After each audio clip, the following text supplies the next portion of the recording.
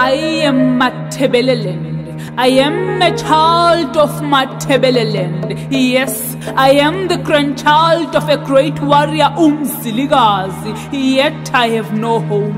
I belong to Matebeleland, the land of my forefathers. Yet I live in an orphanage.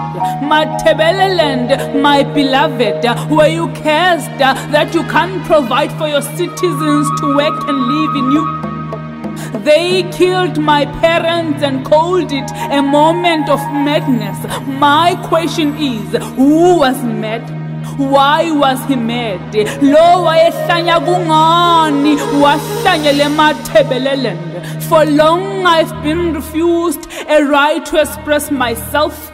A situation of whenever I raise my concerns, I am labeled a tribalist. Who is being tribal when they refuse to speak my language in my hometown? I am a child of Matebeleland. Yes, where there is the University of Science and Technology, but I was refused entry. I was told that I do not have science, yet we have no science labs in our schools. Yet they go on to tell me that I am not educated.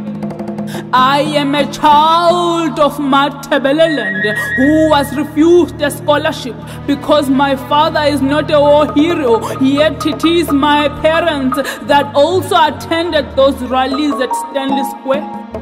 The world watches while I weep for my beloved Matebeleland. Is it a crime to be born Kalanga? Is it a crime to be born Ndebele? Is it a crime to be born Donga? Is it a crime to be born Venda? Is it a crime to be born Sutu?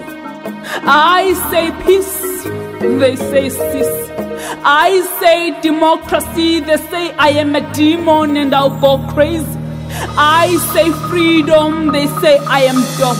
The decisions they make for my beloved Matebeleland become diseases with their polluted tricks they call politics. I continue succumbing to the ravages of tribalism. I am hated for who I am. I am Matebeleland. I want peace, not gifts. A poem by prophetic poet Mongezi Mpofu, recited by Prosperity, the pride of a people.